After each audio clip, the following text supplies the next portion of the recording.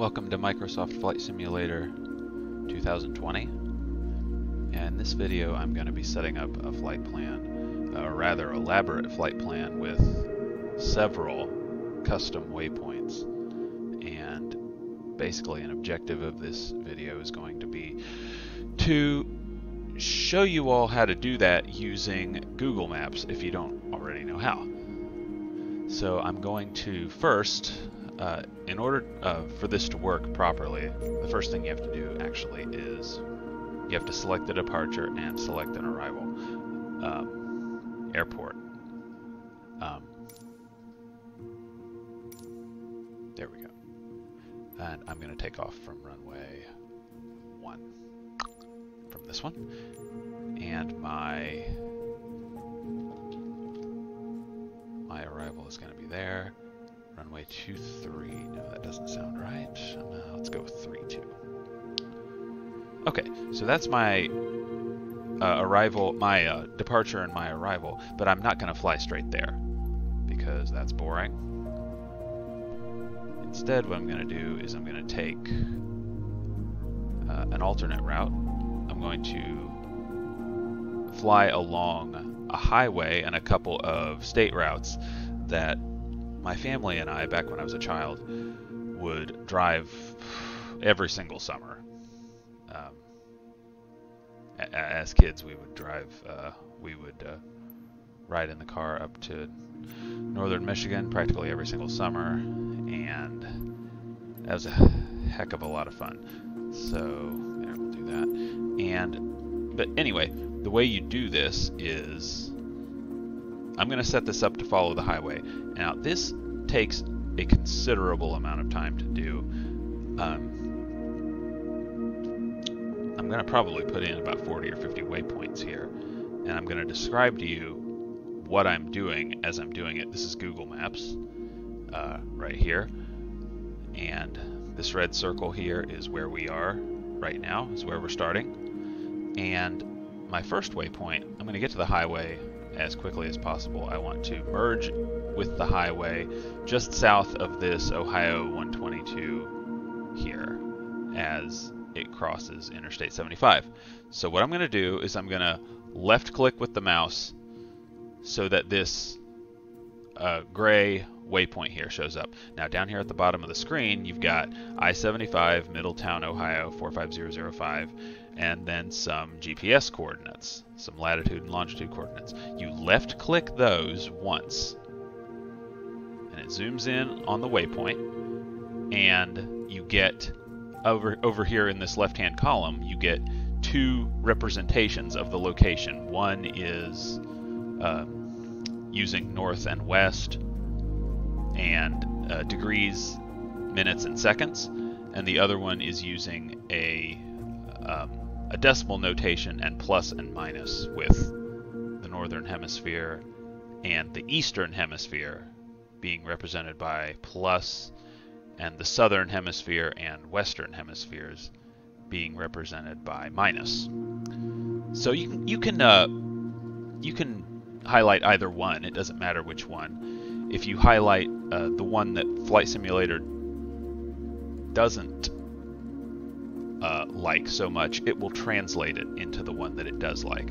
I think the decimal notation is the one that it doesn't like so much. So I'm going to highlight that. I'm going to press Control C to copy it, go back into Flight Simulator. I'm going to go over here to the search box and then press Control V to paste it in. Now as you can see here, it pastes in the decimal notation and the plus minus notation, but it spits out degrees, minutes, and seconds, and north and west. So it translates it. You can highlight, copy, and paste either one, and it translates it into the one that it likes. So then what you do is you left click down here, the translated version, the north and west version. If you're in the States, it would be north and west, or if you're in Canada, it would be north and west. If you're in Europe, or most of Europe, it would be north and east.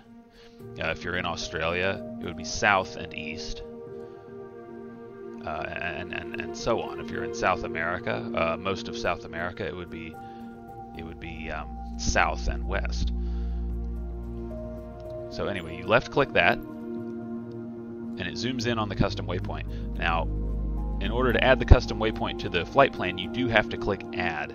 And here's where having a departure airport and a destination airport is so important, because if you haven't filled in each one of these, if you haven't filled in both, it's not going to give you, at least in my experience, it's not going to give you the option to add the waypoint. So you want to have a departure, you want to have a destination. They can be the same airport. They don't have to be two different airports. They can be the same airport. And as soon as you have that, you can click add to any custom waypoint that you want to use, and it adds the custom waypoint. Now that's obviously not the only custom waypoint I am going to do. I'm going to do several of these suckers here. I'm going to go up 75, and I'm going to follow 75 rather closely. You might call it pedantically closely. So I'm going to do this again. I'm going to left click to get all that to disappear, and then left click again to place the gray waypoint there. So there, it places another one. And again, we just go through the process again. I-75, Franklin, Ohio, 45005. Left click the coordinates. They show up in the column over there. It zooms in on your waypoint that you chose. And let's again click the decimal notation. Highlight the decimal notation. Control-C to copy it. Back into Flight Simulator. Let's get this old coordinate out of here by clicking X, and then Control-V to paste it. You can see it pastes the decimal notation, translates it into degrees, minutes, and seconds. Click on the degrees, minutes, and seconds with the left click, and then again add. And it's the same thing over and over and over again, and you just do that over and over and over again until you have all your waypoints, and you can follow anything you want. You can follow any road you want. You can follow any trail that you want, whether it's if you know the location of a historical trail, you can follow a historical trail. You can follow, like I said, any road you want. You can locate any house or office building you want. It's really handy.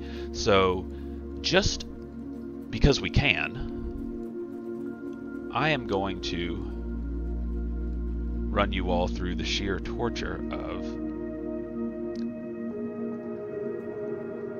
finishing this out here. And pretty much everywhere the road bends, I'm going to place another waypoint.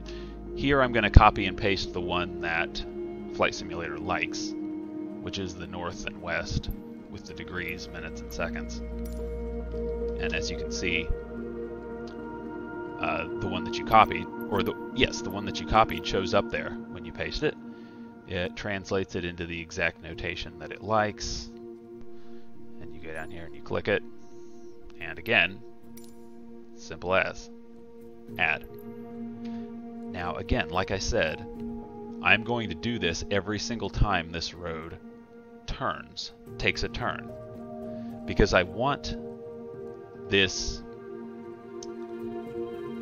flight plan that I'm doing to follow this road pretty damn closely. So this is going to go as fast as I know how to make it go here.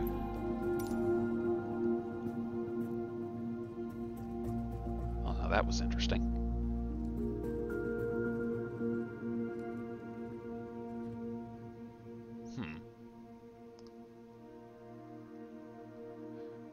Reset F12.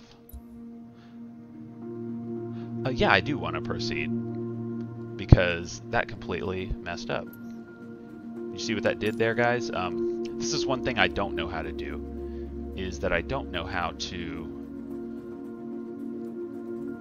tell it to arrange the waypoints in a certain order. What the simulator sort of smart aleckly does is it takes your series of waypoints that you input in, and it just sort of throws them into a bowl, and it's sort of like it thinks that it's making dinner or something instead of doing exactly what you tell it to do.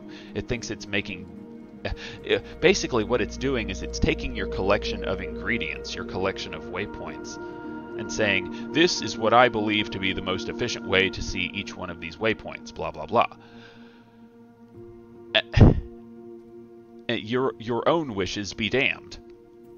So the way that it thinks it wants to do this is it wants to fly from this India 68 here up here to this Mike Golf Yankee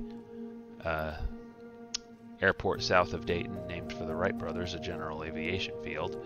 It wants to fly up here first and then head down here to the Interstate 75 interchange that I wanted to have first. So that's not going to work for us. So what I think I'm going to do instead, I was going to run this entire thing all the way up to Michigan with you guys, but I think what I'm going to do actually is let you go, because this is going to be a bigger pain in the neck than I thought.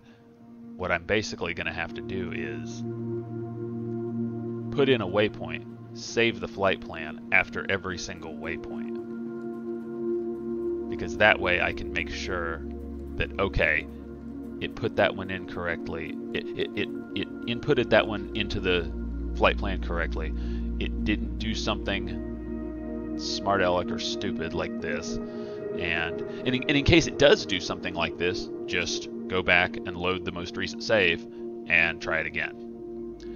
But this I feel like is a flaw in the flight planner system.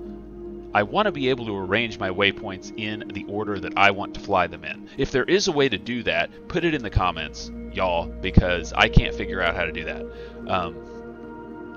I'm struggling with this sort of thing where, for me, it's basically just a collection of waypoints, and I'm at the mercy of the flight simulator as far as the most efficient order that it feels like it wants to put them in.